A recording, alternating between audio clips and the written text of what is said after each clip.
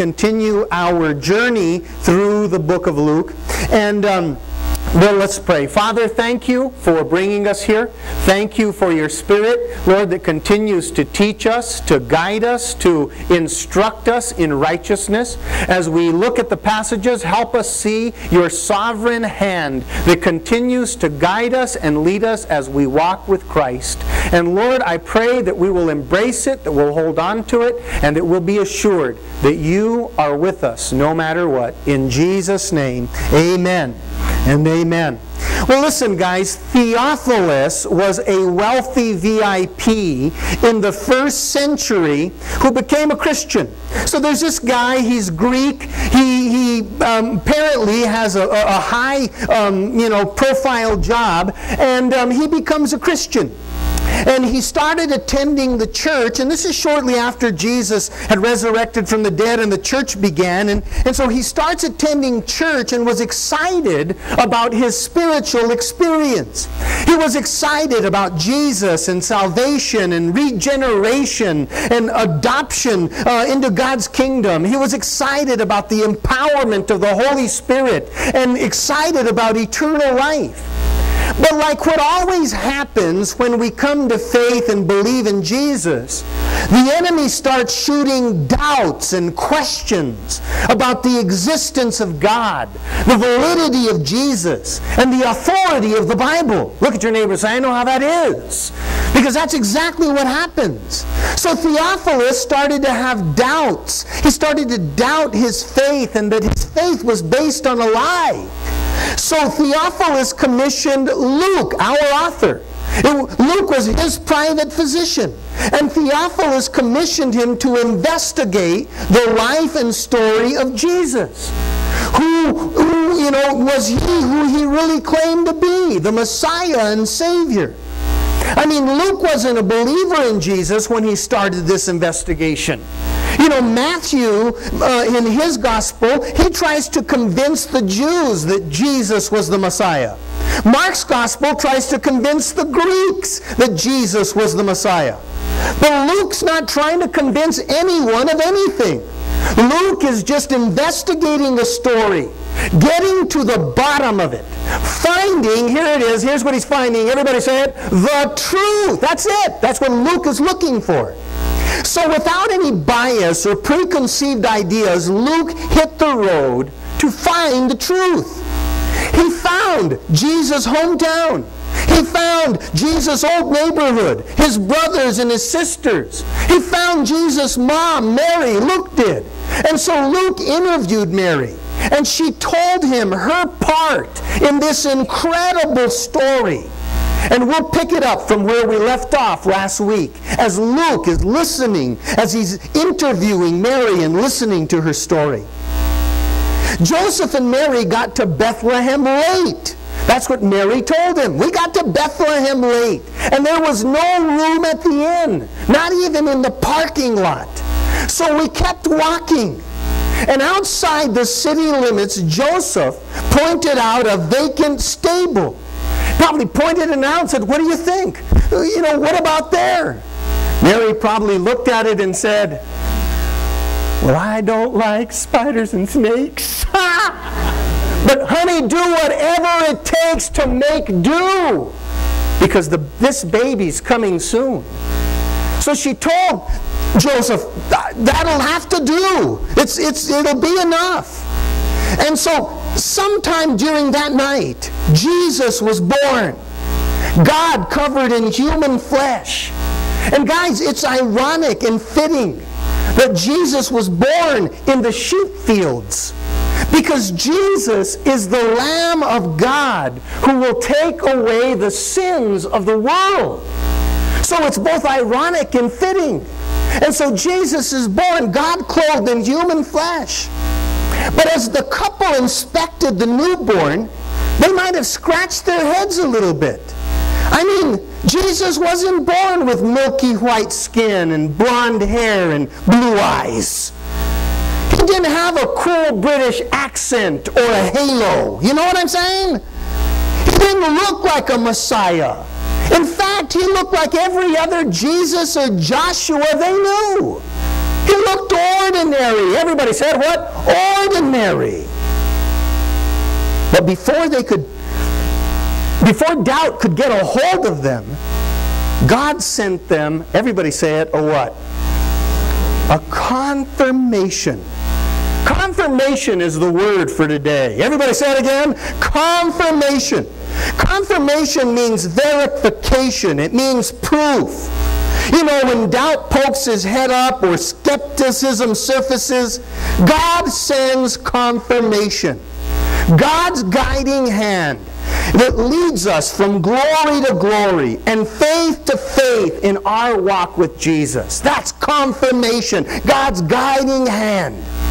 The first confirmation happened when the angels invited the shepherds to come, to see, and to celebrate the birth of the Savior. The shepherds, guys, are invited right up to the manger to see and to worship the Savior. Pretty awesome. Everybody said what? Pretty awesome. Pretty awesome, considering that shepherds weren't allowed into the courts of the temple. They were considered unclean. They could only worship in the court, in the outer court, behind the big wall. Shepherds couldn't come up close to where the temple was. They had to worship from afar off because of their position, because of their job, because of what they dealt with. And so the angels are inviting them to come right up to the manger. It just goes to show that Jesus came to remove the barrier that keeps us far away. Here's a verse. Here's how Paul described it in Ephesians chapter 2. Read it with me. For Christ himself is our peace, who has made both one and has broken down the middle wall of separation. That ought to make you cheer right there. Hey, because listen, we weren't shepherds. Some of might be, you guys, none of us were probably shepherds, but our sin made us unclean and separated us far, far away from God. But because of the blood of Jesus, we have been made nigh or close. He has gotten rid of the wall that separates us. Yeah, that ought to make you cheer even a little more, but that's the whole idea. I mean, here's a couple who, you know, the Holy Spirit overshadowed her and she became pregnant by the power of the Holy Spirit. And now they have the Messiah and they're a little bit, you know, well, you know, is this what he's supposed to look like? Is this what he's supposed to be? Is this supposed? And they're having a little bit of doubt, confusion, but God gives the confirmation by sending shepherds. And shepherds come. I mean, and they keep coming. And all night long, and they're there to worship the King. Everybody say, what a confirmation. Wow. Now, after the huge Christmas drama that played out there, Mary told Luke that she and Joseph laid low in Bethlehem for a few days. They were exhausted from the trip, from the pregnancy, the labor, and they were exhausted from the waves of shepherds that came all night long. So they laid low in Bethlehem for a few days. Then after 8 days, they took the baby to the synagogue there in Bethlehem to be circumcised. That's where we are. Let's read the story. And here's what it says. Verse 20, Then the shepherds returned, glorifying and praising God for all the things they had heard and seen, as it was told them.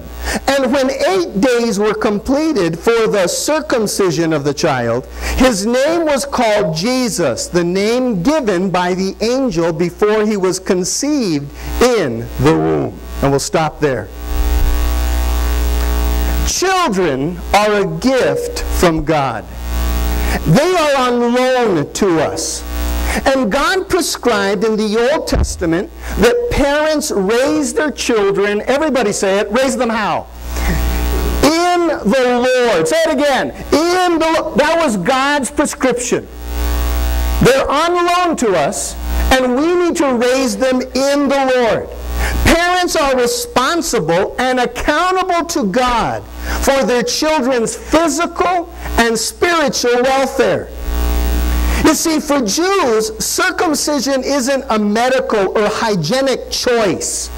It's a spiritual choice. Circumcision was a sign of covenant with God. It was a sign of a special relationship. Parents were to start their parenting with this in mind. We must bring our children up in a special relationship with God. Not just a one-time event, but an all-the-time responsibility. Your spiritual work isn't done just because you dedicate your children. Nudge your neighbor and say, he's talking about you right now. Just nudge him and tell him. Here's the verses, Deuteronomy chapter 6. Let's read it. Listen, O Israel, the Lord is our God, the Lord alone. And you must love the Lord your God with all your heart, all your soul, and all your strength. And you must commit yourselves wholeheartedly to these commandments that I'm giving you today. Repeat them again and again to your children. Talk about them when you are at home and when you are on the road and when you're going to bed and when you're getting up. Tell them to your children again and again. Make sure they know it. Here's the next verse, Proverbs 22:6. You're familiar with it. Read it with me. Train up a child in the way he should go, and when he is old, he will not depart from it. There it is. So they brought Jesus there to be circumcised. A reminder to them that bringing up their child in the Lord is what God prescribed. To bring him up in a special relationship with God. Now, at the circumcision, the child would also be officially named. They'd give him a birth certificate. They'd write it out. He was officially named. You know, some people love their name. Some people hate their name and want to change it. I just don't like my name. I don't know why they named me that. You know, some of us have picked up a few names along the way, right? Don't you hate nicknames? Everybody said, what? Don't you hate nicknames? Names that tell on us. They highlight a feature, a characteristic, an attribute, or a fault. Nicknames. Say it again. Nicknames. Names like Chango and Worm, and Bones, and Elvis, Estompe, Cabra. Huh? And those are just from my wife's family, by the way. Anyhow, nicknames might highlight something about us, but they don't define us. Do you understand that? Jesus had a few nicknames. They're scattered throughout the Bible. The seed of Abraham, the root of David, Counselor, Everlasting Father, Wonderful, Prince of Peace, the Alpha and the Omega, the beginning and the end, King of Kings, Lord of Lords, Son of Man, Friend of sinners. He had a lot of nicknames. But those names highlight a character and an attribute. There's only one name that defines him. Everybody, what is that name? Jesus. That means God saves. Say it again. Jesus, that means what? God saves. God gave his Son the name Jesus because it defines him perfectly. And at his name, demons tremble, sickness bows, prayers are answered, sin shudders, and sinners are rescued. Isn't that awesome, guys?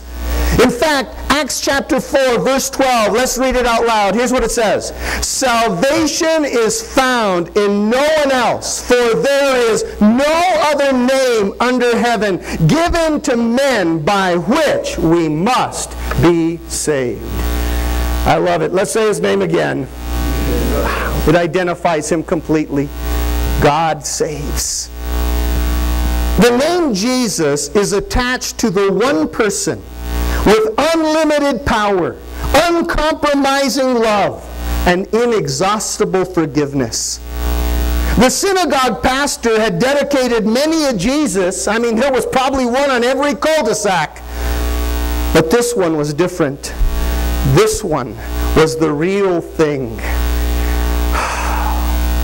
Nudge your neighbor and say the real thing. Now, 5 weeks later, Joseph and Mary are in Jerusalem for cleansing and Jesus' redemption ceremony. So here's what has happened thus far. Jesus has been born. He laid low for a few days. They take Jesus to the synagogue. He's circumcised, and he is given his name officially, a name that will forever be available for anyone who needs help, because the one who owns the name is able to save and to help and to heal and to rescue. Amen? But 5 weeks later, Joseph and Mary are in Jerusalem for the cleansing and Jesus' redemption ceremony. You see, every firstborn Jewish male belonged to the Lord and had to be redeemed at the temple. A lamb for a son. It was a sacrifice. That was the redemption price. In fact, let's read it. Chapter 2, verse 22. Now when the days of her, Mary, purification according to the law of Moses were completed, they brought him, Jesus, to Jerusalem to present him to the Lord. As it is written in the law of the Lord, every male who opens the womb shall be called holy to the Lord. And to offer a sacrifice according to what is said in the law of the Lord, a pair of turtle doves or 2 young pigeons. We'll stop there. Now Luke is Greek. He doesn't know a great deal about all the ritual, all the ceremony. But he did do the research, and he gave us a couple of Old Testament quotes there as footnotes. One of them was that the redemption ceremony is biblical. It's in the Bible and part of the history of the Jewish people, and he writes it there. The second thing he lists is that because Joseph and Mary were poor, they offered 2 turtle doves or 2 pigeons instead of a lamb. It's because they were poor. And so he's just verifying that, but he doesn't give us a whole lot of information about the ceremony or the ritual or what it's about. He spends a lot more time on this next thing. You see, Jesus is now a month and a half old. Everybody said, how old now? A month and a half. And Joseph and Mary might be struggling with doubt and fear again, especially the responsibility of raising the Messiah. Think about it. How would you feel? The responsibility, the weight. What if he gets sick or colicky? What if he has an accident? What if his circumcision doesn't heal? And by the way, are Messiahs supposed to have diaper rash? You know what I'm saying? There's a big weight. You know what they're saying is, God, you know that this is our first rodeo. You know this is our first kid. We have no experience. We have no skills. We have no resources.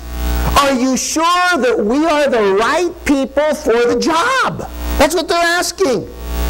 Because they're saying, because we brought him to the temple, to the holiest guys in the world, the official priests, and they didn't recognize us or him, the Messiah. Are you sure? How many of you ever struggled with doubt, insecurity, huh? Even something that seems so black and white, you're like, oh, I don't know. There's all kinds of shades of gray. You know what I'm saying? So we all struggle, and so they're struggling with it. So, because of their fear, before fear and insecurity takes control, God sends another confirmation. Everybody said, oh, another what? Let's read it. Verse 25. Here's what it says. And behold, there was a man in Jerusalem whose name was Simeon. And this man was just and devout, waiting for the consolation of Israel. And the Holy Spirit was upon him. And it had been revealed to him by the Holy Spirit that he would not see death before he had seen the Lord Christ. So he came by the Spirit into the temple, and when the parents brought in the child Jesus to do for him according to the custom of the law, he took him up, Simeon took him up in his arms and blessed God and said, Lord, now you are letting your servant depart in peace according to your word. For my eyes have seen your salvation, which you have prepared before the face of all peoples, a light to bring revelation to the Gentiles, and the glory of your people Israel. And Joseph and his mother marveled at those things which were spoken of him. Then Simeon blessed them and said to Mary his mother, Behold, this child is destined for the fall and rising of many in Israel, and for a sign which shall be spoken against. Yes, a sword will pierce through your soul also, that the thoughts of many hearts may be revealed. Now there is one, Anna, a prophetess, the daughter of Phanuel, of the tribe of Asher. She was of great age and had lived with a husband 7 years from her virginity. And this woman was a widow of about 84 years who did not depart from the temple. You know, Luke really did a background check on this gal. But she served God with fastings and prayers night and day. And coming in that instant, she gave thanks to the Lord and spoke of him to all those who looked for the redemption in Jerusalem. So when they had performed all the things according to the law of the Lord, they returned to Galilee, to their own city, Nazareth. And we'll stop there. So as maybe Mary and Joseph are feeling the pressures, the weight of the responsibility of the Messiah, and feeling a little insecure about them. Listen, God doesn't want our faith to be achy, shaky, or flaky. Look at your neighbor and tell him that. Tell him that. They don't want your faith to be achy, shaky, or flaky, man. God will use whatever method or means to encourage, to fortify, and to establish our faith. He will use whatever necessary to quiet our doubts and dispel our fears. He will do whatever it takes to prepare us for what is ahead, to anchor us. Everybody said to do what? Anchor us. He will do whatever it takes to guide us along from glory to glory, from faith to faith in our walk with Jesus. That's who he is, and that's what he does here. Simeon walks up in the temple, right place, right time, because he was led by the power of the Holy Spirit. Right time, right place. Jesus and Mary have just gone through the purification and offering the sacrifice, and they're leaving and wondering, are we the right people? Because, nobody knows. And, even the shepherds knew, but here at the temple, the holiest guys, the priests, they didn't know nothing. Are we the right people? Is this the right? Are we going in the right direction? And all of a sudden, Simeon steps up, gets the baby in his hands, asks them, I'm sure, may I? And then he lifts him up and confirmed Jesus as the Messiah. Simeon declared that the salvation that Jesus would bring will go beyond the Jews and to the Gentiles. And that is a place for you to cheer, because if you're not Jewish, hey, thank God, right? And he says that. He lifts up the baby and says, this baby is going to bring salvation, and not just to the house of Israel. He's not going to be just a light to the people in Israel. He is going to be the salvation for even the Gentiles. And I love it. Then Simeon looked at Mary and said, be prepared for the rejection. Your son will not be received well, is what Simeon was saying.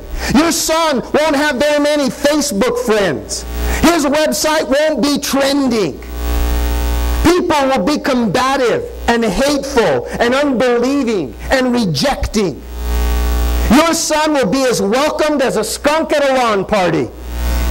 That's what he's telling him. Or as welcomed as India cuisine at a Mexican potluck.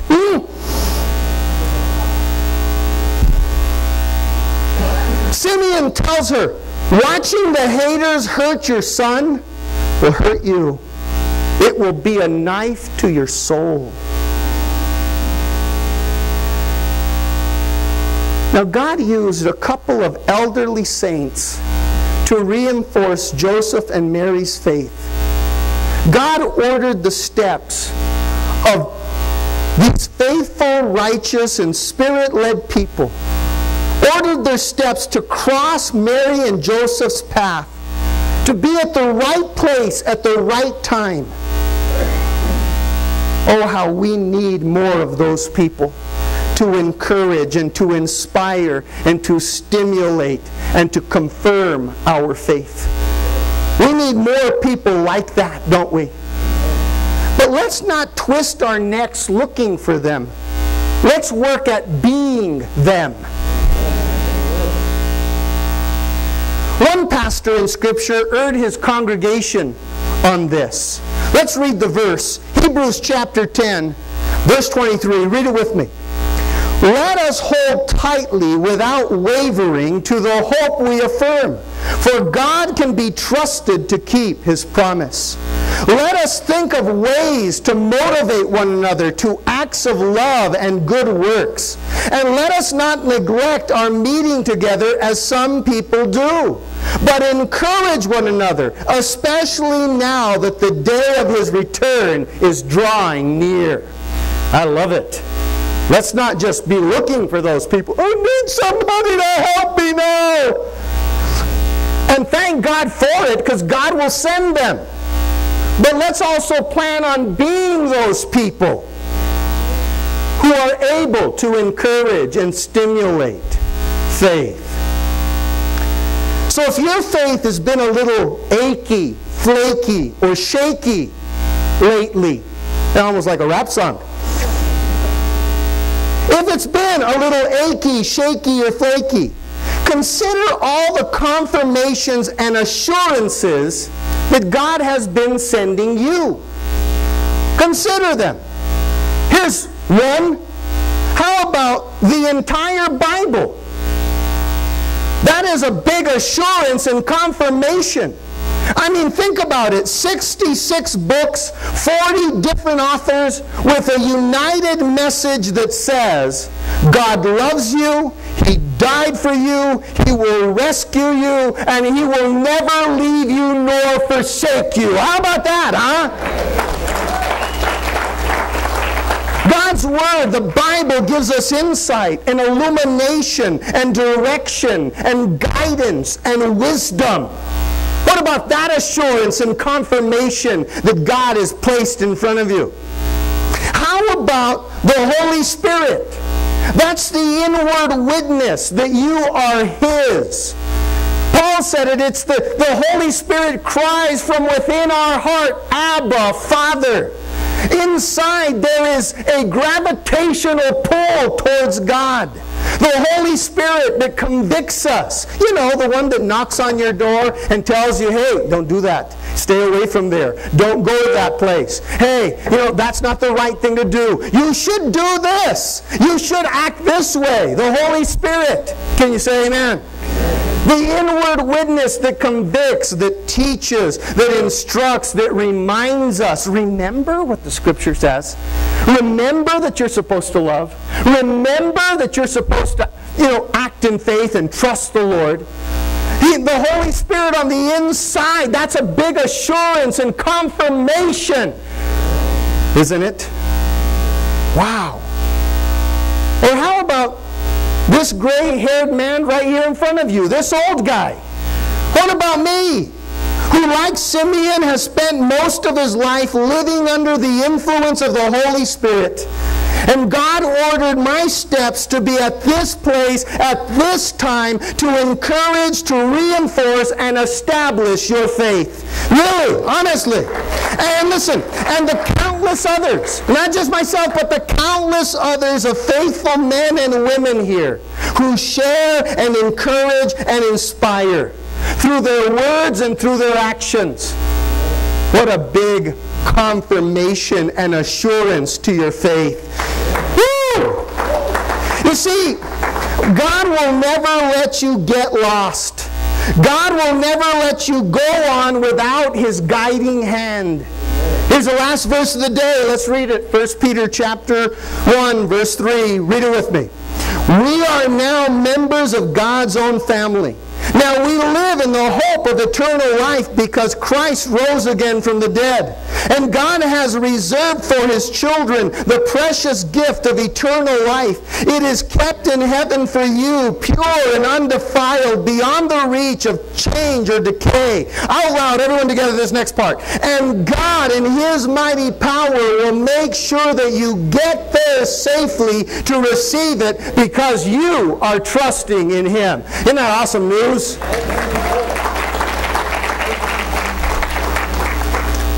I don't know the way. Guess He does. And He will make sure to give you all the assurances and confirmations that you need in order to get you there safely and perfect. Can you say amen? I love that. So listen.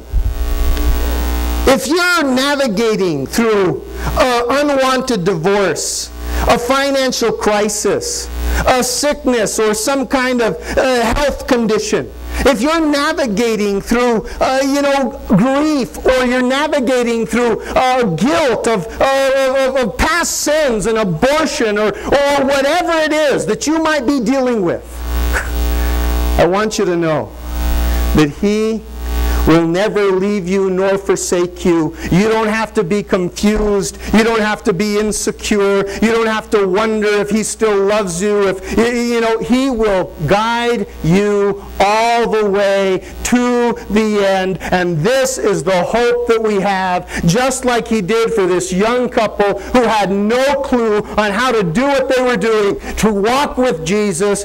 He will do the same for you and for me. Isn't that awesome, guys? Let's all stand because it's the truth. Let's stand. If you're here this morning and haven't given your heart and life to Christ, you're still wrestling, you're still carrying the load of guilt, of insecurities, of anxieties,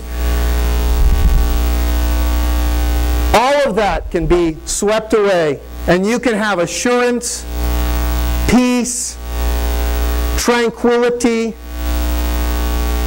in the middle of all of those storms, because Jesus Christ is, as the angels declared, peace.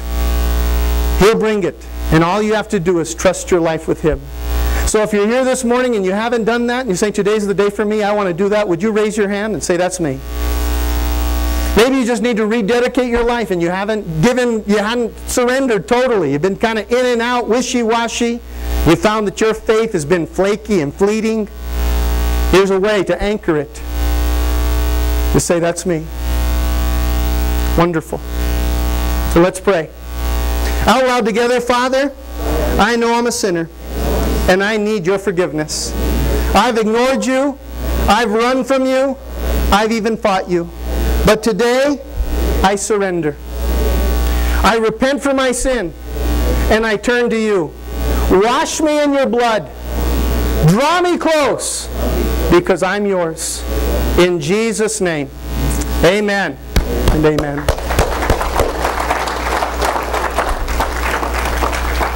If you prayed that prayer or rededicated your life this morning, there'll be some leaders standing up here in a moment. They'd love to welcome you to God's family, give you a Bible, some materials to help you understand that.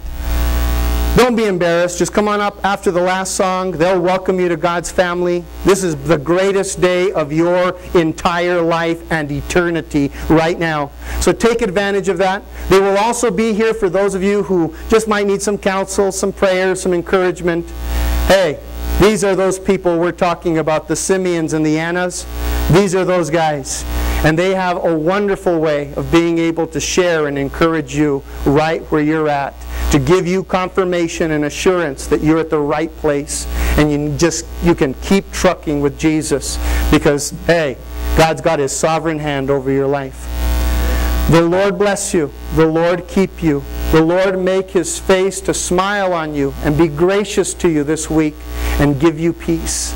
May the beauty of the Lord be upon you, and may He establish all the works of your hands. Have a wonderful rest of your weekend, guys. We'll see you on Wednesday night.